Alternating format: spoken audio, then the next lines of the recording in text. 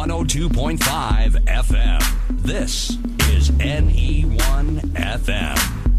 Listen to the best of sports with Rob Pierce. The Police and Everything She Does is magic on NE1 FM. Just after 4 o'clock, and I'm not alone anymore. Our guests from Gateshead Thunder Rugby League Club have arrived. If you introduce yourselves, we'll start with the coach, I think. Yeah, g'day Rob, David Woods. And the two gentlemen with you? Daniel Russell.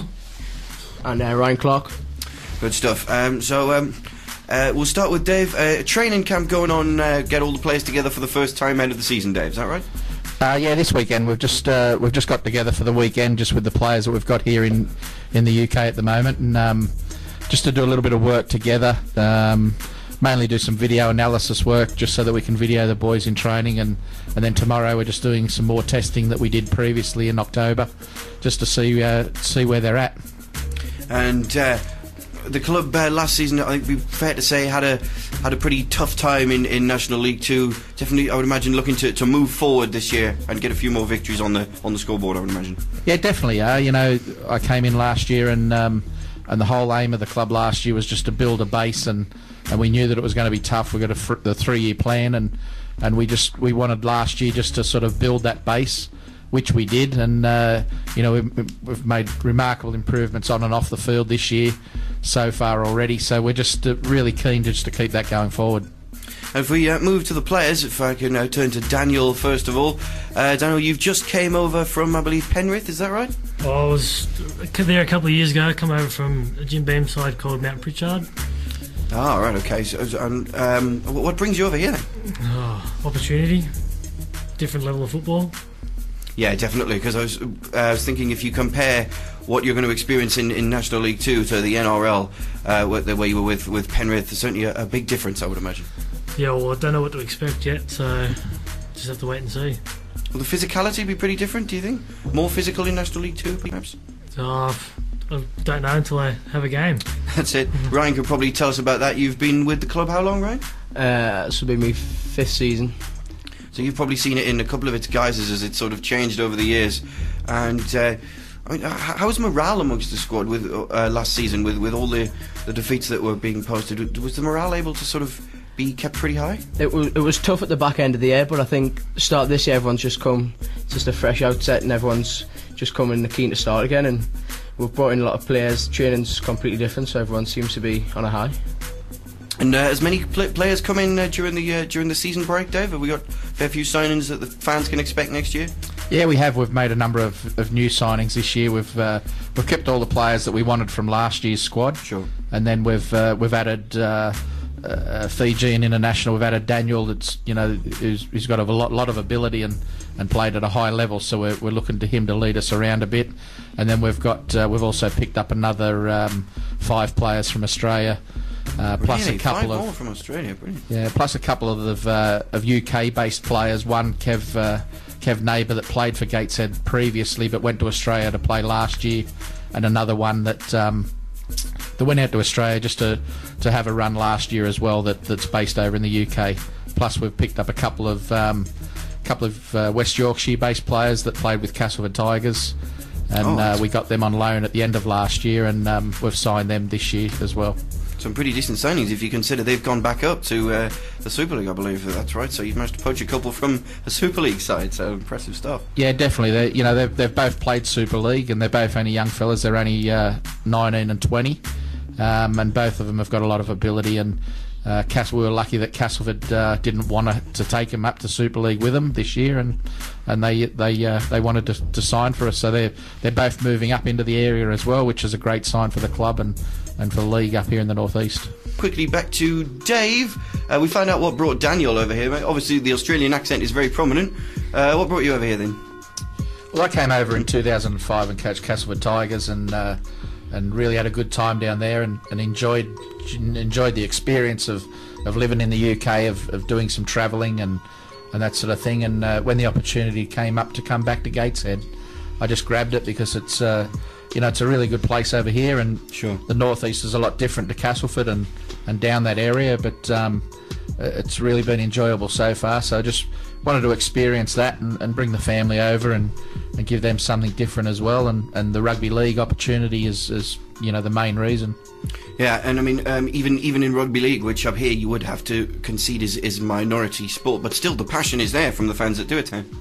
Yeah, exactly. The fans we've got at Thunder are, only small in numbers, but they make a lot of noise, and sure. We're just trying to build on that. There was a time when the Super League was here, and they had average crowds of 4,000, 5,000, 6,000 people. So the rugby league supporters are out there, and we just need to get them back. And even if we can get some football fans across to have a look at us, and some Falcons fans, and just so they can see a different game and just support another team in the northeast. And I would think all roads lead to York away on the 3rd of February in the Cup now, Dan, is that right? Well, I hope so. I think we'll go down there, play strong, and hopefully come away with a win. Yep, definitely. And the training camp is coming pretty early before the start of the season, Ryan, I would think. 2 months before, certainly early preparation. It is, yeah, but I think it's needed. Need to get, compared to last year, it was sort of very last minute. And right. Everyone's ahead of where they were last year, so I think it's going to be beneficial by the time season comes. Certainly a stronger squad this time, Dave, you would think? Yeah, I think it is, and like Ryan just said, last year with me not being appointed till January, right. We never started until the end of January, and then played our first games in February. So this year, I've been in place, Chris has been in place, as the assistant coach for both years now, and we've been able to start training in October. October 28 we got together, and so we got really? 3 That's months very on. Early. Well, we got 3 months on last year, so that's a big advantage to us. And what was the regular crowd like last season, Ryan? I mean, did it? What sort of crowd? What sort of gates sort of turned up? Oh, it varied depending on who we were playing as well, because a lot of the bigger teams in our competition brought quite a lot of fans up, but.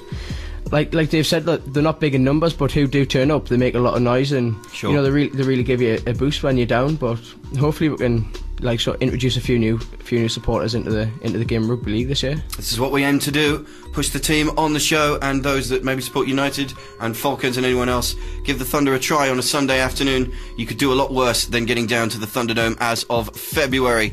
We're right back to the boys in a moment, but we've got more Premiership news for you. Another goal at Old Trafford for Pete Smith to tell us about. It's Manchester United 3. Right, back to the boys from Gateshead Thunder. Let's turn to the players. So when you're not training in the bitter wind and rain, what do you like to do away from rugby league, boys? We train a lot, so we haven't got that much time spare, to be honest. But I've got a girlfriend to keep happy, and I like to go to cinema, just going out generally. Give her a shout, mate. Go on. Hey, Jem, you alright? Oh, that's sweet.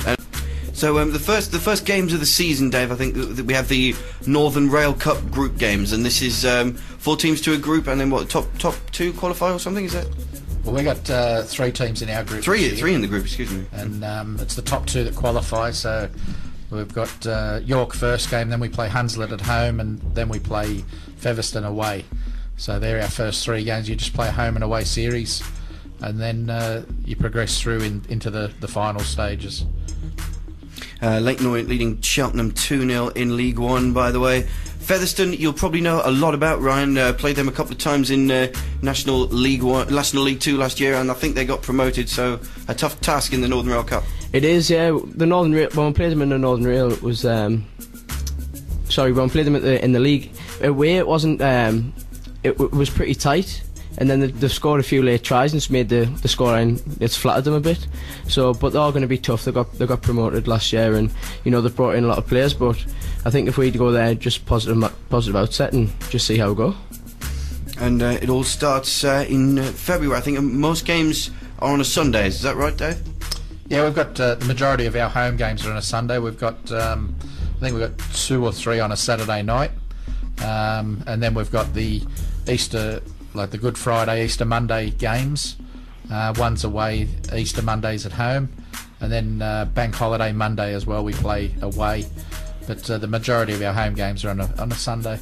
On 102.5 FM, this is NE1 FM. Listen to the best of sports with Rob Pearce.